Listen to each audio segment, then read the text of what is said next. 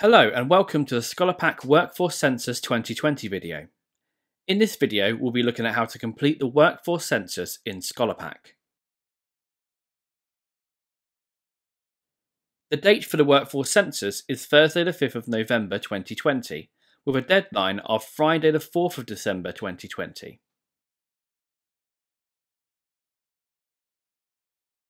The school workforce census is necessary to inform the Department of Education of staff pay bills, staff turnover and staff absences. This video outlines what data is required for the workforce census and shows where necessary data can be entered into ScholarPack.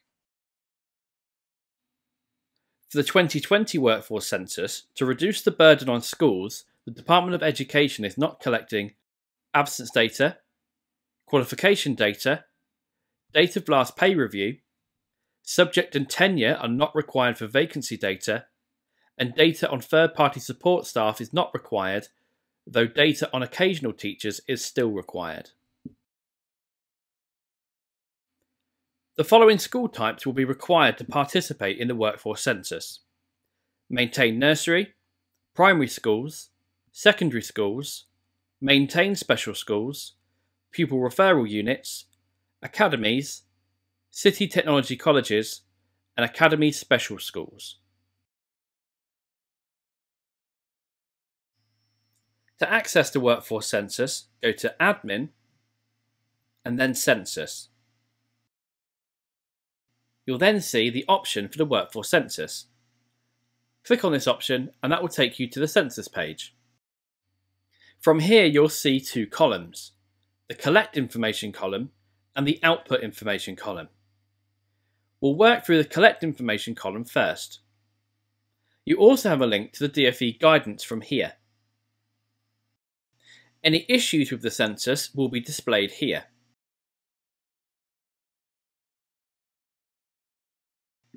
First, we have the option for Workforce.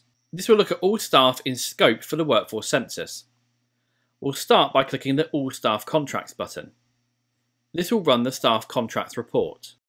Here you'll be able to check all the information for all the contracts you hold. The next option is Staff in Scope. This will show you all members of staff who will be included within the workforce census, including whether they're an active member of staff and how many contracts they have. It will also show you which staff members will not be included within the workforce census and for what reason. The final option under Workforce is Staff in Scope by Post. This will show you each member of staff, how many contracts they have, and how many roles they play within school. At the bottom, we'll be able to see how many of these roles we have within school.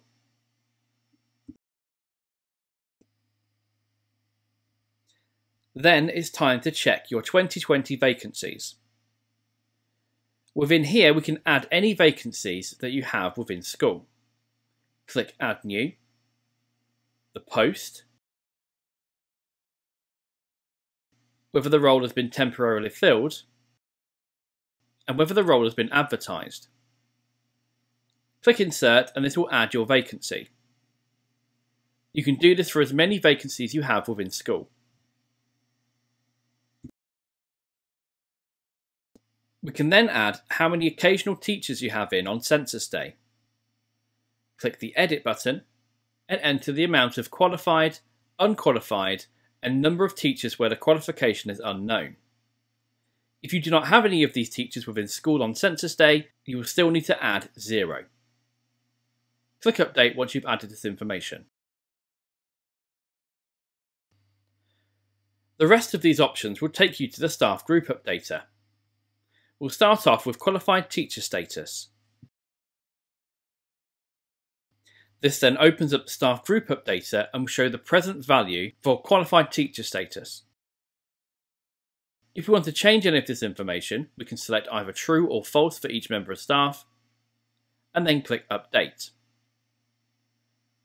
Click OK to confirm, and then these values will then be updated. We then have the option for HLTA status. Again, we can see our present values, we can select true or false, and then click Update to make changes.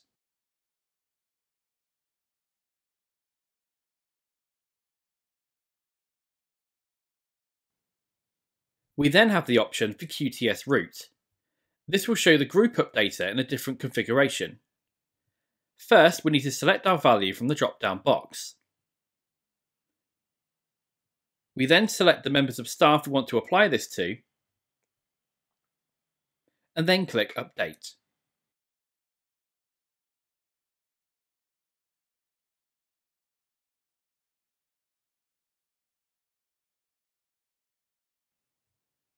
We can then use a group updater for contract type, start date, end date, post, role, school arrival date, destination, reason for leaving, and origin under the contract details option.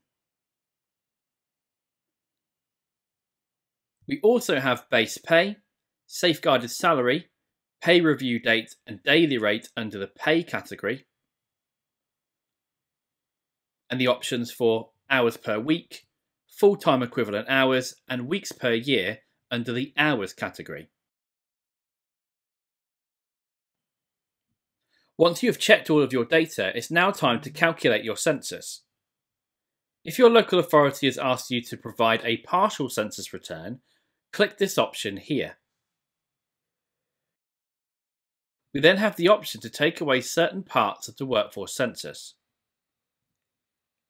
To return back to the full census, click the button again.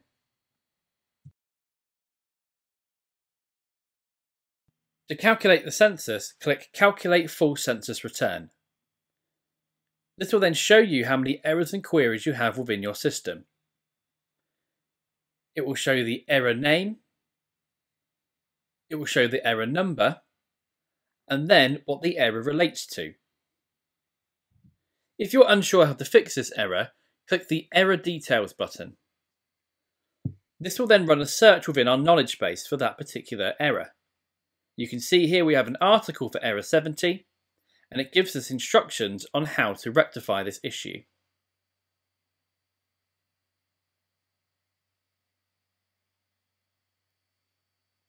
Some errors will give you the option to go into the staff profile.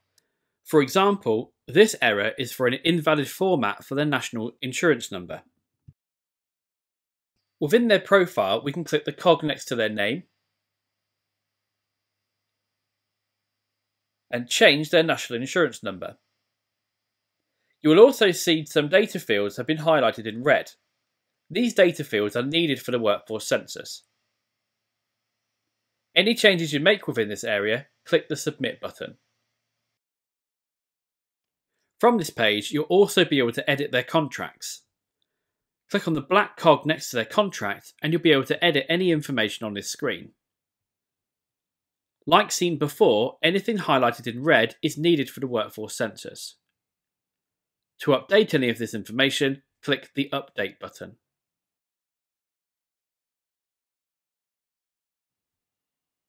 Once you have cleared an error or query, you can click the Recalculate button. This will then recalculate your census and get rid of any errors and queries that you've cleared. You can do this as many times as needed. The next option is to generate your official school summary. We can do this by clicking the button below. Here you will then see all of the relevant tables, including workforce modules, staff records, missing staff data, and missing contract data. We recommend that you check this summary to make sure that you have no errors before submitting your census. To print this page, right-click on the page and click Print.